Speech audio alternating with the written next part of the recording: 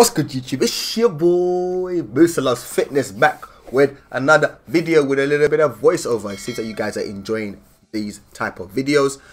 Today I am giving you guys my lower body workout, which is pretty much leg day, but it's lower body.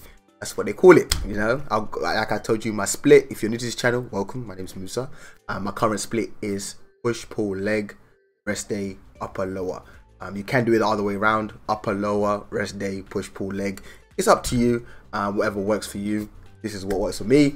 So this is my first lower body session of this program so far. So let's get into it. Let's do this thing. Make sure to like, comment, subscribe, all that goodness. But yeah, let's go. So we started off with deadlifts, and this is something I haven't done in months, maybe a year. I don't even know how long it's been since the last time I deadlifted. But as always, whenever I'm starting my workout, start with just the bar, just focus on my form, back to my hamstrings, quads, all that stuff, and making sure that I'm ready to lift some heavy stuff, but make sure form is always number one. I'm not trying to get myself injured and then be out for a couple months. I want to be in the gym for a long time. Start off with that one plate. This gym's pretty good, Fitness World. The reason why I like going and training legs at this particular gym is because they have these weights here, which are huge, and they also have like the old like plasticky these 20s. So that means I don't have to do all that stuff of trying to lift it up, put the plates in. That's an extra workout. Whereas these ones I can just chuck them in and they're just gliding smoothly. Awesome. Now we're at 100 kg. It's starting to get a little bit heavy, but again, just warming up, making sure the body is registering things, taking it to 140. Then once there, I was like, okay, I'm starting to feel this. This is starting to get a little bit heavy in it. As you can see, I'm a fairly tall guy. I'm like 6'3". So deadlifting has always been a sticky one. It hasn't been hard, but it can be kind of taxing on the lower back. You know what I mean? Like look at my legs are very long. My upper half of my body very short compared to my legs are long. You know? So that's a lot of bend that I have to do in order to really avoid like my back getting injured. That's why I'm always like tracting my shoulders, making sure my back is straight before I lift, because I'm not trying to get injured again. I've never been injured from my deadlift ever, but yeah, gotta play it safe all the time with the workouts.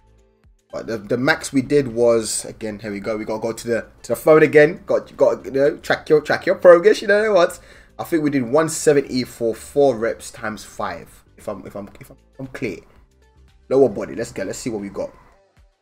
Lower body deadlifts. Oh yeah, we just did week 2, didn't we? We did 5 sets in total. We did 140 for 8 reps, which was the first set that you guys saw.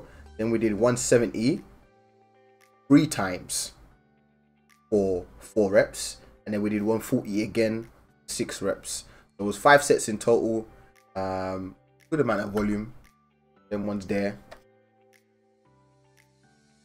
But my hands were slipping a little bit, I'm not gonna lie. I definitely need to get myself some liquid chalk for my protein and that. I did have it before. Probably still do have a little bit somewhere around here, but yeah, liquid chalk definitely helps me. I tried using straps, but straps for me, as you can see, they're on the floor over here, just hovering on the side. They're just there. I don't like straps. I can't deadlift with straps. I can't do it. Like, I genuinely tried lifting like this with 1 rep. I was like, nah.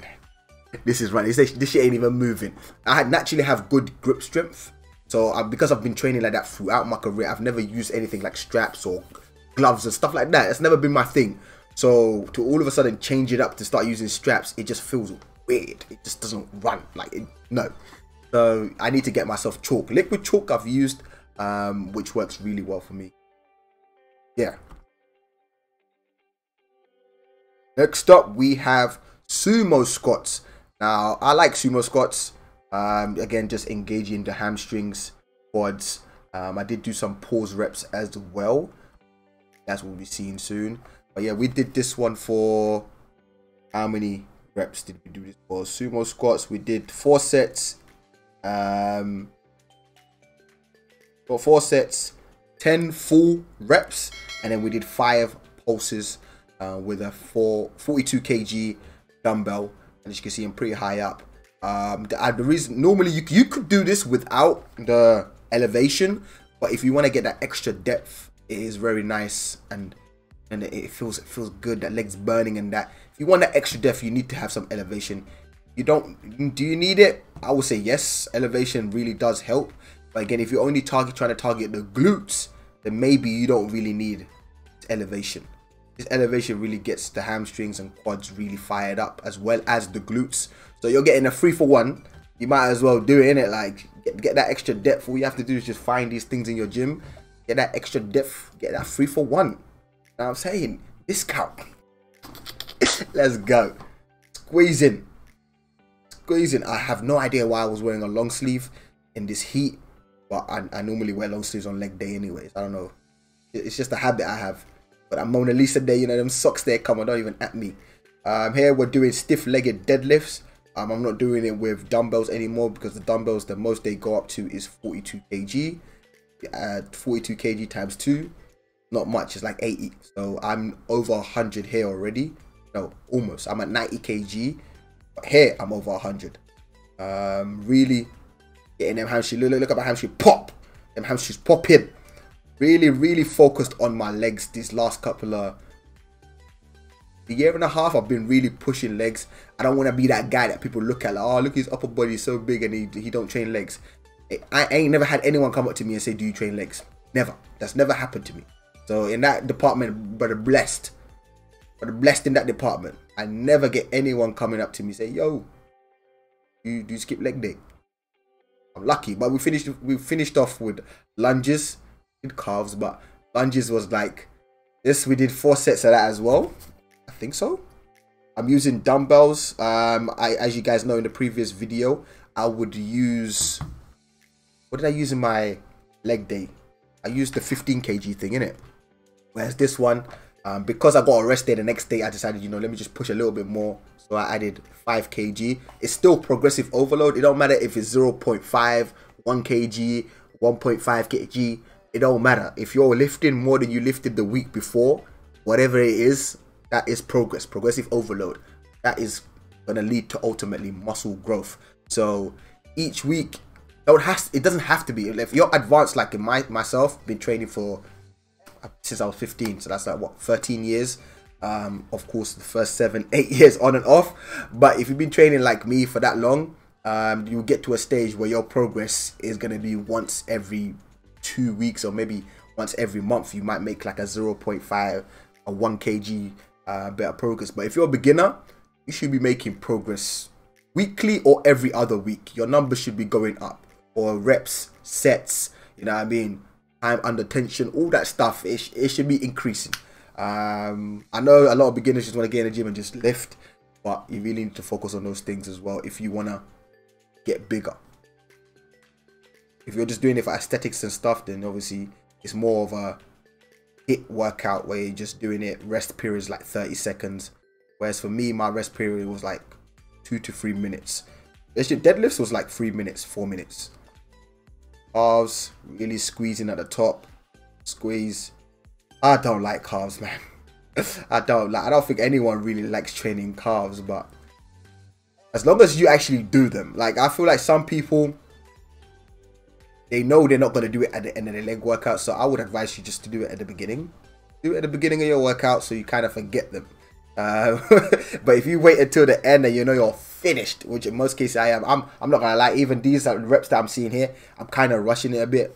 I normally do it way slower than this, but yeah, I just wanted to leave. I'm totally honest with you. I don't even lie to you guys. I'll tell you how it is, isn't it? Man wanted to get out of there. I was like, why am I training calves for? Come on, man. Look, they're still squeezing, but it could be way slower than this. Way slower than this. But yeah, that is it for the workout. Hopefully you guys enjoyed this video, learned a few tips and stuff.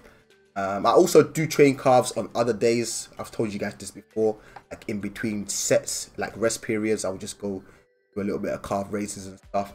Calves is a stubborn muscle, because you're using it every single day, like walking, all that stuff. You're just using it.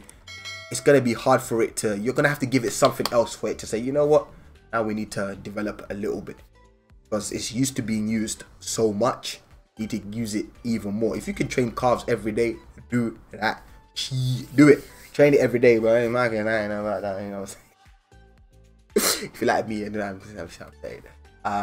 But they are, my calves are developing, but very slow. So I do need to give them way more attention. But yeah, that was a really good session. I really liked it. Hopefully you guys enjoyed this video. Already said that, don't know why I'm repeating myself. Like, comment, subscribe, and I will catch you guys in the next one. Love life, love life, love life.